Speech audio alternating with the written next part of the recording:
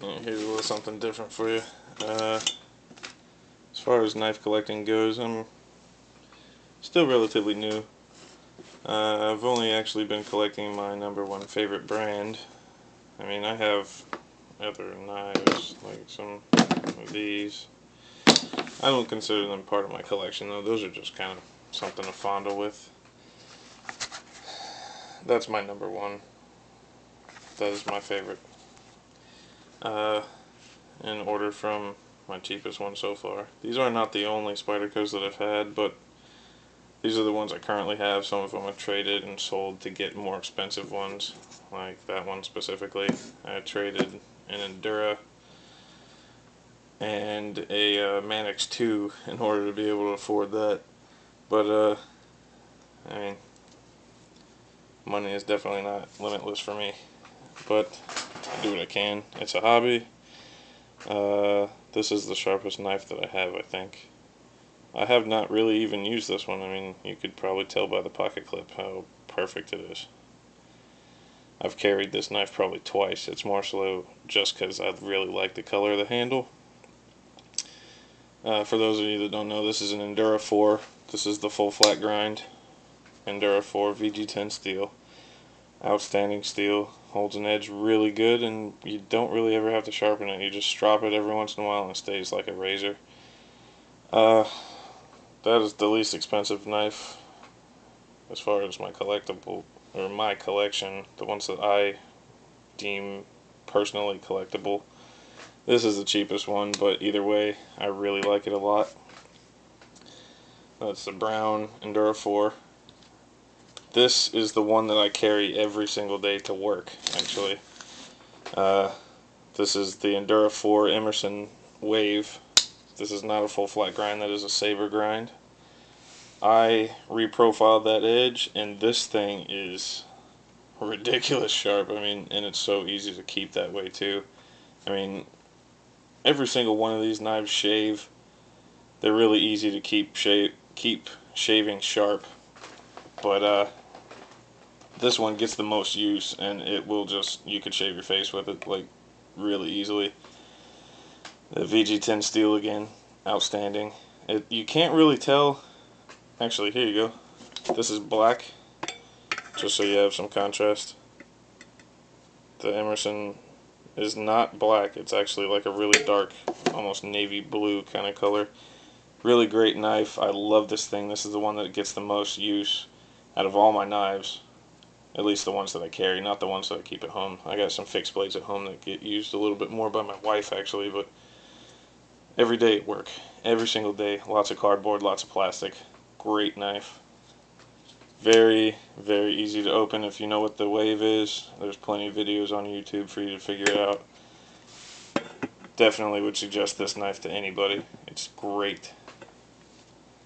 Next in line, we have my EDC outside of work. This is, I'm sure everyone that's going to be watching this video has seen this. This is a paramilitary 2, the digital camo variety. S30V, this is my favorite blade steel. I have never sharpened this knife, and I've had it for around probably close to a year.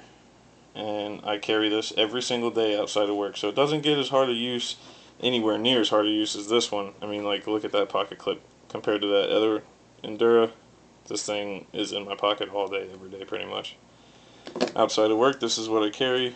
I'm around kind of gross stuff a lot, so I don't want it to get all stuck in the G10 and the texturing on the G10. That's the only reason I don't carry this one every day. This is my favorite knife that I own. Out of all of them. Every single knife that I own, period. This is my favorite. Paramilitary 2. I cannot say enough good about this. The lock is my favorite lock also. I mean, that is outstanding. Being able to close it like that one-handed, it flicks open super easy and it just swings right closed. I love this knife so much. Absolutely my favorite. Next in line, the one that I was just talking about a minute ago, had to trade in Endura. I had one of the blue Endura 4s and a Manix 2 that I sold both of those so I could buy this. I got a great deal on it. I didn't need to get rid of both of those knives, but either way, this is the Spyderco Military black. This is the DLC coating. Stands for Diamond Light Coating. DLC, Diamond Light Coating. And again, the Digi. I kind of got a thing for camo. I need to get some camo tattooed on me or something. I really like this. This is kind of the Spyderco benchmark. That I just had to have one of these just because it's a, like I said, it's a Spyderco benchmark. Everybody knows what a military is that knows anything about Spyderco, so I had to have one of these. Super stoked on having this. I play with this constantly. Super smooth action. Love that noise when you lock it up. That sound is just awesome. And finally, as far as Spydercos go, the black one that I was showing a second ago, this is a Spyderco Calypso Jr. This is the ZDP 189 420J2 steel. You can kind of see this line right down here near the edge, right? Yeah, you can see it.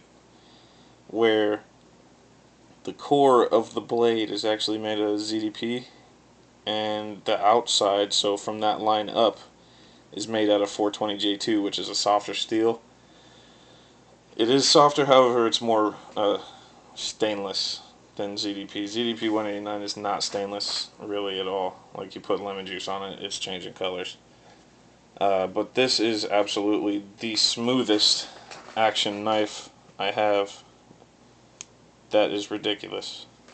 I mean, I can't put it into words to describe to at least to a point that you would understand just by hearing.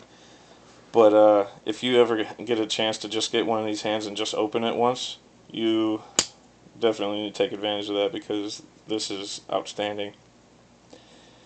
I mean, it's got bushings in it, but that's it. I don't understand how it's this smooth. Actually, one example I could give you is one of these Enduras. When you open it up, again, this is locked back just like the Calypso is, but when you open one of these, once you get to that point where it's about to lock, it snaps itself the rest of the way open. Right there, you see that little pop? This Calypso, when you open it, you get to this last point.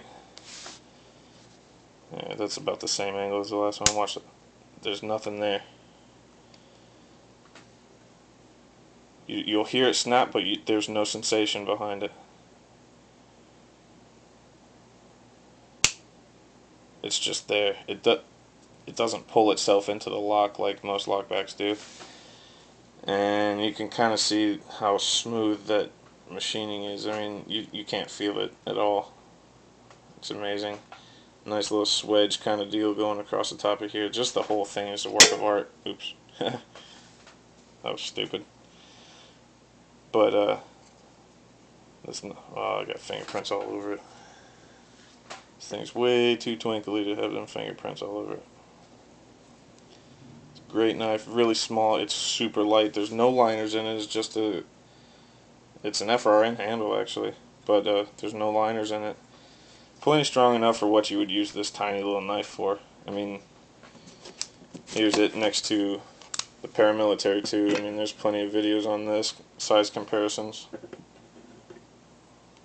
The Para 2 just kind of dwarfs this knife altogether. It's really small. So, that's pretty much that, honestly. I mean, Spydercos are really all I collect. The only ones I'm really into collecting. But, that's all I got so far.